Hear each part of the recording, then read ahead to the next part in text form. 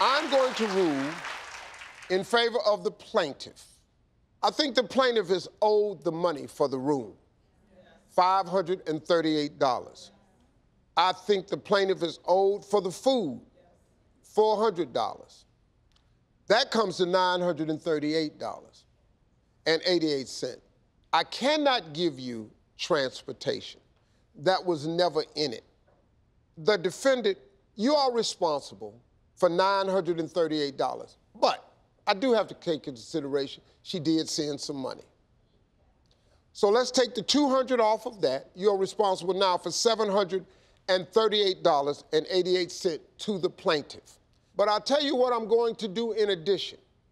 Because you are an essential worker, and you all have sacrificed during this trying time, and I know you were expecting a VIP service that you didn't get, but this court is going to award you a VIP moment.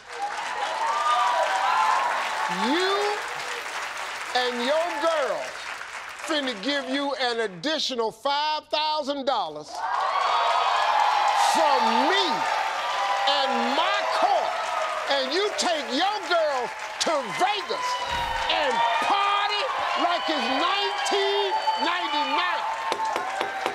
That's my verdict, and that's how I see it.